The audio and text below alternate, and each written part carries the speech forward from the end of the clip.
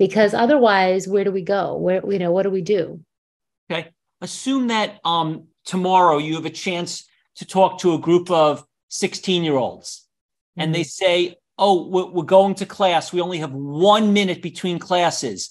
Please tell us everything we need to know for the rest of our lives to protect ourselves from wireless radiation, but you only have 1 minute. What would you say to them are the most important things that they have to know in a minute? To protect yourself? To protect themselves. Yeah, keep the cell phone away from your head. Don't put it against your body in your pants or in your bra, and use airplane mode more. Turn the phone off sometimes and enjoy time with your friends. Keep the phone at a distance. Use your computers with an Ethernet cord. I mean, there's really a lot more possibilities to do that than you think. I know I'm going over my hour, but hour and 15 minutes. Go no, ahead. I meant my minute. That's a hard one. So I would just say, keep the phone away from your body. Keep wireless devices away from your body. Keep a distance, and educate you more about this. Ask questions. I mean, we need our youth to start asking questions and ensuring safety before they start rolling all of these quote unquote smart devices out. If they damage the brain, how smart are these devices? It's not smart. How do we make our wireless phone connected to the internet so that it's not wireless anymore? How do we make our cell phone? Yeah. Yeah. So this is an Ethernet cord that you connect to the router, which I have a modem that's, I don't know if it's called a router, but it does not have, the wireless is off. It actually doesn't have wireless capability. You could get one that has wireless, but that you can press a button to turn it off. You need to get your own. So I have the Ethernet, then I plug it in to here, and then I plug it into the phone. Actually, every phone's different, so you have to do a little bit of research. We have it on our Healthy Tech Project at Home site, some how-tos that I could show you. But then you can do WhatsApp, you can do everything you do on Wi-Fi, but with the data goes through the cord, not through the air. Basically, technology was rolled out, and companies like wireless because it's not as regulated. It's really largely unregulated in many ways related to the health issues.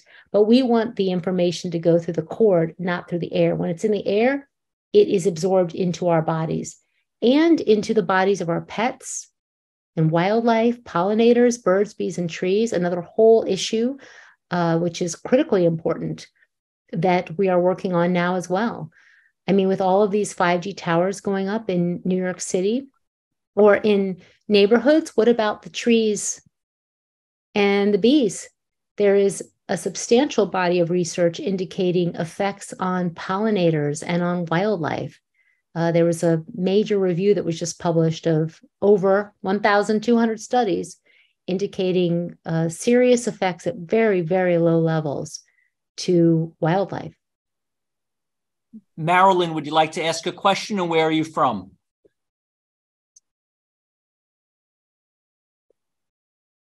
Marilyn? David, would you like to ask a question, and where are you from?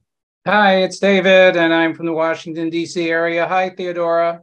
Hi, wonderful to see you again, or hear you. Anyway, I was just wondering, Theodora, given all the recent studies, animal studies like bee studies and on effects on trees and the canopy and all that, has the Environmental Health Trust reached out to environmental organizations like NRDC or Sierra Club or others to help them in this battle rather than taking it on yourself? And can you briefly indicate or talk about what's going on overseas and their battles, good and bad, as far as their victories and awareness?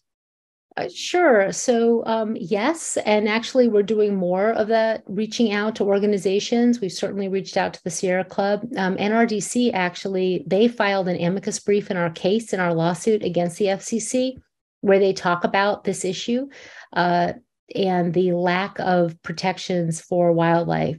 So we're going to be doing a lot more in the upcoming year as well. We're actually developing a website just dedicated to wildlife impacts. In other countries, I will tell you that the European Union is funding research looking at impacts to wildlife. Not the US government, but in Europe, there are some studies moving forward looking at this issue because with 5G, the frequencies, some of the frequencies that will be used in 5G are those higher submillimeter and millimeter frequencies that uniquely impact the bodies of small animals or insects, bees, and there's been research on that already. So they are looking at that more robustly. Sylvia, would you like to ask a question, and where are you from?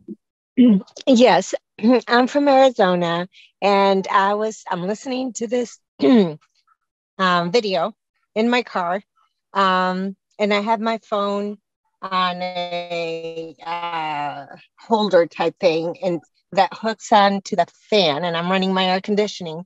So what kind of effect does that have on me? Well, what I would say is if you're in a situation where like the first step to reduce exposure would be to turn the video off so it's just the sound. So when you have video and sound, it's more than just one of them. And then, and thankfully, I'm so glad that this is recorded.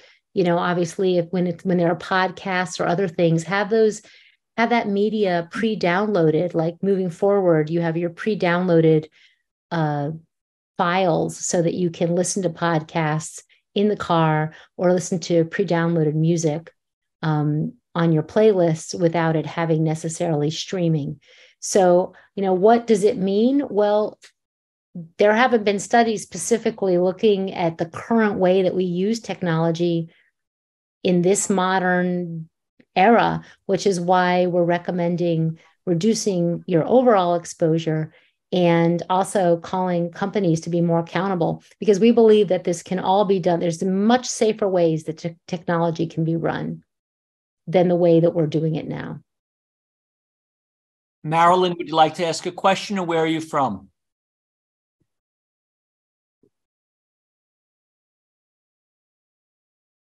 Trying to get, nope. Can't get it. Okay. Marley, would you like to ask a question, and where are you from?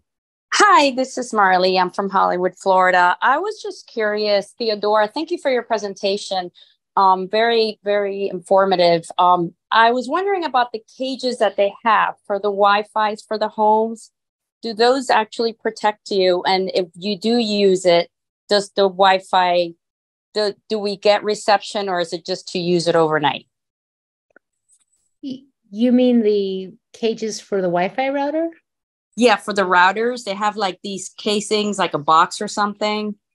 You know, I don't know. We haven't tested or addressed the shielding things again because of all the because there's just so many different products out there. So I think it is useful to, you know, I've been in situations where I'm, of course, around Wi-Fi, or I'm in a house where there's Wi-Fi, but I have some ability to do some shielding. But I would say if you can turn it off at night, that's really the best first step on this issue.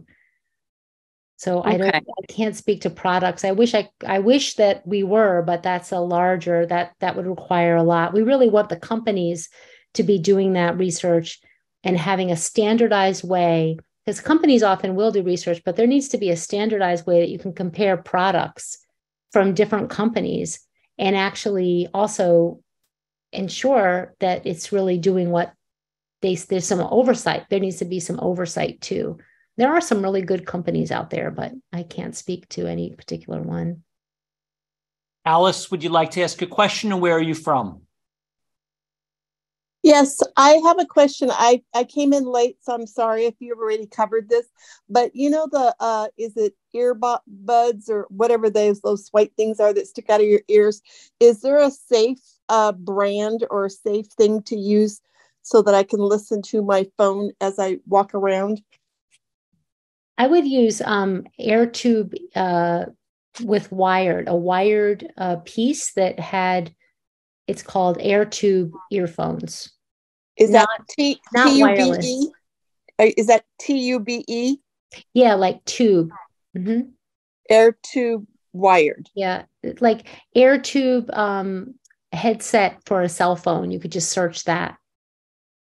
We have some on our website. If you go on our website, we have a section on products actually, and we have links to products. Can you tell me that website, please? ehtrust.org. EHTRUST, ehtrust.org. I could put it in the chat actually. Thank you. Yeah. Evelyn, would you like to ask a question, and where are you from? I'm from Albuquerque, New Mexico. So my question is about the electric company putting a smart meter on my home. So the electric company is trying to tell me that they're only going to turn on the Wi-Fi momentarily to take the reading of my electric usage. But I think that must be some kind of PR deceptive spin, because your website says that all smart devices emit low-level frequencies 24/7, including radio frequencies and magnetic frequencies and harmonic frequencies. So isn't that smart meter going to be kind of like a cell phone that's always on, that I can't turn off at night, like a router, because it's actually connected to the wiring in my home? Okay, so thank you for bringing up the issue of smart meters.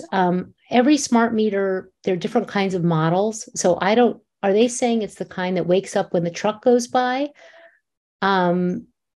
Most or many smart meters work on a mesh network. And if you can have an analog or keep the one that you have, that's what we recommend. I have a page that's all on smart meters, and I'm going to put a link to that in the chat, because there are some smart meters that are sort of like bubble up, but honestly, it depends on the models are all different. So I don't want to speak too much more on it than I would say get the technical specs from the company, and also connect with a local smart meter group in your state or community. Every state in the US has smart meter groups that are working on this, or safe tech groups or 5G groups. And the people in those groups know like what's going on in the local community and with the smart meters. So let me put that in the chat. Linda, would you like to ask a question, and where are you from? Hi, I'm from New York. Can you hear me? Yes. Hi. I've been seeing a lot of these pyramids now that have crystals in them and maybe some copper wire. Do those help to counteract the effects of the EMFs? You know, I don't know. This isn't what we do research in. So I can't speak to these and products. Also the Shanghai pyramids as well. I can't answer that. That's certainly not my area, and our organization hasn't worked on that. So okay. Oh, sorry about that. Okay, Ainsley, last question. Where are you from? All right, Ainsley Amirali from Trinidad and Tobago. Theodora, since it's the last question and you're talking about frequencies, what about the positive frequencies that we normally see on YouTube, like this healing frequency at 528 hertz heals the body and 700 hertz heals the body? What is your thoughts on healing frequencies from YouTube in particular? Thanks. Yeah, I don't know about YouTube, but I know there are healing frequencies, and there's a lot of research being done in the medical field to use electromagnetic fields and non-ionizing electromagnetic fields to heal, or to even help deliver drugs from to different parts of your body that might have membranes that don't allow the drugs through. But our bodies, all cells in our body have frequencies, and we emit frequencies. So it would make sense that frequencies are used in that way. But I don't know exactly what you're referring to in terms of the YouTube. But if it can heal, it can harm. And if it can heal, it's very powerful. So we should use it thoughtfully. So I think that for all of these frequencies, when they're artificial, we need to be careful and just make sure that it's a not going to harm us. And the thing that's different between healing frequencies and wireless communication frequencies is wireless communication is data on the frequency. So it's not just a carrier wave, it's the information, like the video. Like if the video that we're doing right now, for example, if it was wireless, is packaged and carried, and it's erratically, it's pulsed and modulated, and that's very different than the healing frequencies that are being developed, actually. But they're frequencies, but a wireless communication signal is quite more complex, actually. So, but this is an area, I think there's a lot being done in that area right now. Theodora, how do we follow up with you, stay in touch with you, go to your website? What's the best way for people that want more information and more communication with you? What's the best thing they can do? Oh, great. Yes, we have a newsletter. I'm going to put the link in. I hope everyone signs up for our newsletter at ehtrust.org. When you sign up, we will send information quite regularly on what's going on. We also have action steps to take if you want to meet with your elected officials. I also have our other website, which is Healthy Tech Home Project. I want to put a link to that in there as well. Okay. So I am putting our Healthy Tech project for if you want to make changes in your home and take it step by step. We have how-to guides. We have like the California Department of Public Health. We have the Maryland Children's Environmental Health Council, Advisory Council recommendations, the Santa Clara Medical Association recommendations, and you can sign up for that. And then let me just put a link to the how-tos, which is healthytechhome.org/resources. That will be, I think, answer a lot of your questions, like how to set up a nursery. Oh, one of the quick things to do is to start at night. Like at night, turn off your phone, turn off the wireless networks that you can, and get out of your bedroom the screens. There don't need to be, computers and also gaming devices. All of those things, actually, like wireless gaming consoles, they emit all the time, even when you're not using them. So get them out of the bedroom, or get ones where you can turn them on airplane mode, or you can put them on a power strip and turn them off when you're not using them. Those are just some simple tricks to reduce your hours of exposure. So thank you. Okay. Any other questions? I hope everyone will try to find a way to donate to EH. What's the website called? EHTrust. EHTrust.org. EHTrust.org. And I hope people will make a monthly donation so that they can do this work. If you're thinking that, I don't need to support Theodora and EH Trust and Deborah Davis, someone else will do it. I've been following this issue. I don't really see anyone else doing it. We are very vulnerable, and there's not that many people fighting for us. Very, very, very few people fighting hard. These people are smart. They know what to do. They know the legal system. The only thing separating them from great things is they need the money to fight. They need a tiny fraction of the money that's going against them, because they're very smart about it, but they need some funding. So if there's any way to support them, I hope everyone will. I want to unmute everyone so we could all thank you. This was really great, Theodora. We appreciate it so much. Thank you for everything. Thank you, Theodora. Theodora. Thank you so much.